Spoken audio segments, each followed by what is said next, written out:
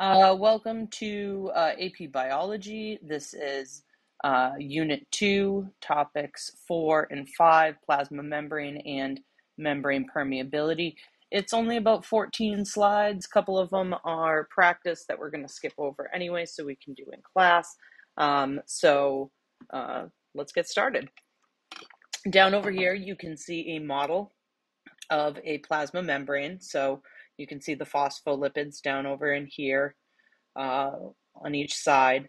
And you'll notice some other things kind of sticking through. We have some proteins, we have some carbohydrates, we have some globular proteins as well as channel proteins, glycoproteins, right? So there's a lot of stuff that is kind of shoved into this plasma membrane that all sort of affects its permeability. Great. So take a few minutes, review your notes on Unit 1. Unit 1's not going anywhere.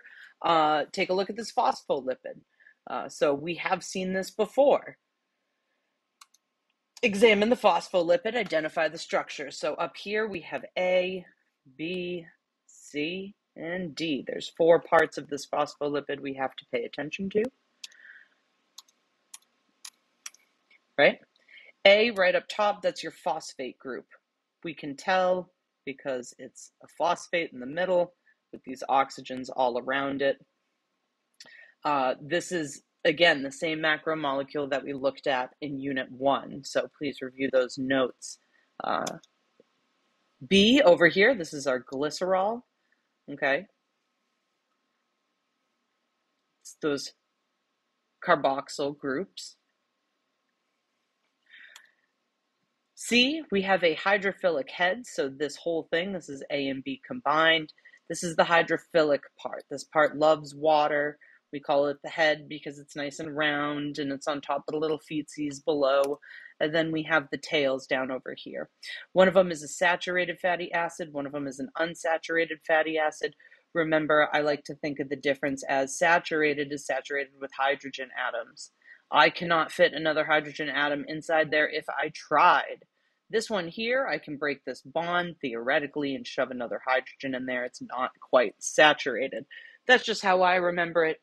Please come up with your own way to remember. Answer review questions 2 to 4. We're going to do that in class, so don't worry about that. You can skip over that. Great. So the function of the plasma membrane is to separate internal cell environment from the external environment. It's comprised mostly of these phospholipids, but as we just saw, there's a lot of other sort of factors and proteins and that sort of thing that go into it. So here's your phospholipids. There's the hydrophilic head, hydrophobic tail. These phospholipids are amphiphatic. That's the word that we use to say one side likes water, one side does not like water.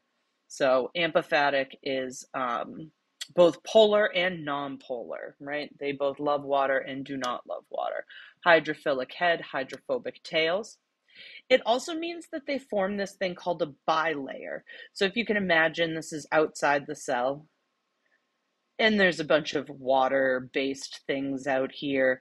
And then you have inside the cell down here, right? And inside the cell, the cytosol, it's mostly a fluid environment. So it makes sense that these parts that love water, these hydrophilic heads, will arrange themselves on the outside, right? Whereas the part that doesn't like water are going to kind of hide on the inside here. So this happens spontaneously, and this is called a bilayer. Selective permeability is the ability of membranes to regulate substances that come in and out of the cell. So it is designed in such a way that, again, as I mentioned, the hydrophilic heads are oriented towards the aqueous environments on the outside, out, and inside the cell, right? Hydrophobic tails, oh, that looks like a W, that's an N, in. The hydrophobic tails are facing inwards away from these aqueous environments, and what this does is it allows the cell to be able to regulate what comes in and out, right? Because it has to pass through this hydrophobic environment in order to get into the cell freely. If not, it's going to need one of these weird membrane things that we see, membrane proteins that we see around here. We'll get into it. So, fluid mosaic model, a model to describe the structure of cell membranes. The fluid part of this is that there's this weak hydrophobic interactions, right? These things, these phospholipids aren't really bound together necessarily. They're kind of just held together by these weak bonds, right? Just the fact that there's water outside and inside the cell kind of makes it form into this weird shape anyway. So that allows it to kind of be fluid, right? Like they're not attached to each other, so it can kind of move and shift. Temperature definitely affects fluidity, right? So increased temperature makes it more fluid, decreased temperature makes it more rigid. Unsaturated hydrocarbon tails help maintain this fluidity. So that's these unsaturated tails over here, and you can see this little kink in them, right? So you can imagine as the temperature starts going down, these molecules start losing that kinetic energy. These little kinks in the tails allow it to maintain that fluid environment. There you go. The kink tails prevent tight packing of the phospholipids. So again, you can see that down over here. There's a little bit of space in between. That allows it to kind of maintain that fluid environment. Boom, right there. The cholesterol here too. So cholesterol is really important in this model. You can see this is the cholesterol right down over here. And this helps maintain fluidity at high and at low temperatures. So, it's a fat that's inside of our membranes that resists these high So high temperature would reduce the movement, right? It kind of absorbs it a bit. And at low temperature, it reduces tight packing of phospholipids. So this is genuinely a type of lipid, is cholesterol. You may have heard it in a negative sense in terms of you have high cholesterol or low cholesterol in your blood. Some of us may have a family member with high cholesterol. You all have a science teacher right here with high cholesterol. Cholesterol is actually incredibly important in this fluid mosaic model. The mosaic just means it's comprised of many things. It's not just one thing. We have the phospholipids and the carbohydrates and the proteins and the glycoproteins and all these different things, right? It's a mosaic. Like, you know how people make those mosaics? They smash the plates and stuff and then make it into like a pretty picture. And when you see it, it's all together. Same thing with the plasma membrane. Boom, cholesterol. Boom, many things. Okay, let's talk about one of those things, membrane proteins. There are two major categories of proteins within the membrane. One is integral proteins. These are proteins embedded into the lipid bilayer. So you can see here, integral, okay? It goes all the way through. Integral as a word means you're like centrally part of, right? If I say to you, you listening to this right now, you are an integral part of this class, that means that you are in it. Everyone's surrounding you. You are important in it. You maintain structure. You do an important job. So integral proteins go all the way through the membrane. They are hugged by the phospholipid bilayer on either side. We also call these transmembrane proteins because, again, they go from one side of the membrane to the other. You can see some of them have these channels that go through them, right? These are membrane channels allowing different molecules to come in and out of the membrane. Some of them are solid, right? And have these weird things kind of attached to them. These are more signaling molecules, right? So something will, instead of coming straight through, it'll bind to this, and then something will happen down here to like pass the message on. These are also amphipathic, right? So they have to be able to exist through the plasma membrane, which means it has to be both hydrophilic and hydrophobic, right? Lastly, we have, or I shouldn't say lastly, there's only two major ones, integral and peripheral. So if I asked you to look around the periphery of the room, that means you'd probably look around the edge of the room, look around the walls, that sort of thing. Peripheral proteins hang out on the outside.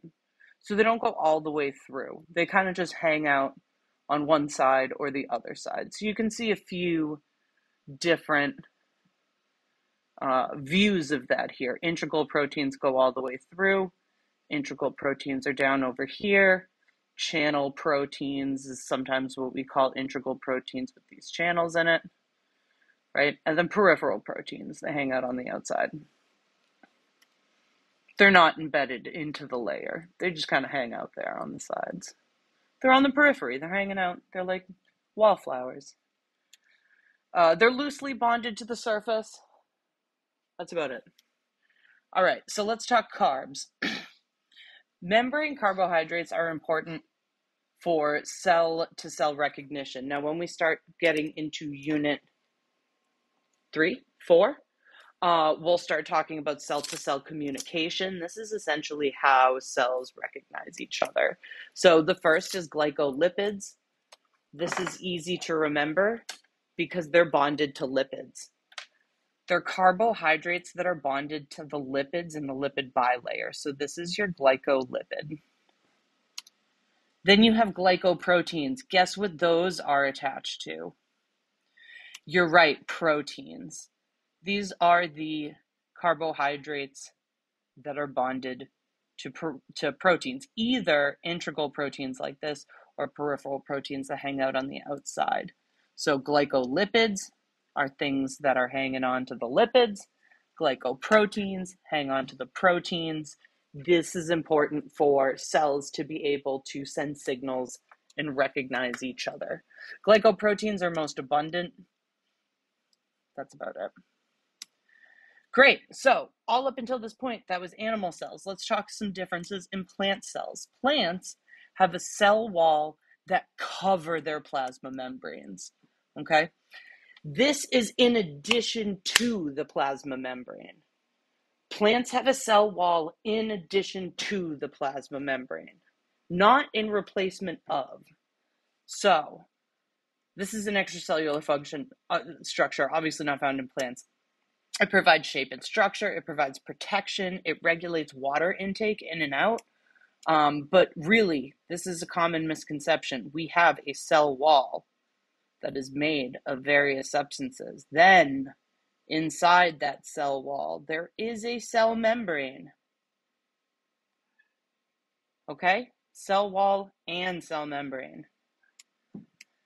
The cell wall is composed of cellulose, thicker. It's thicker than plasma membranes. It's how plants can stay up straight. They contain these things called plasmodesmata.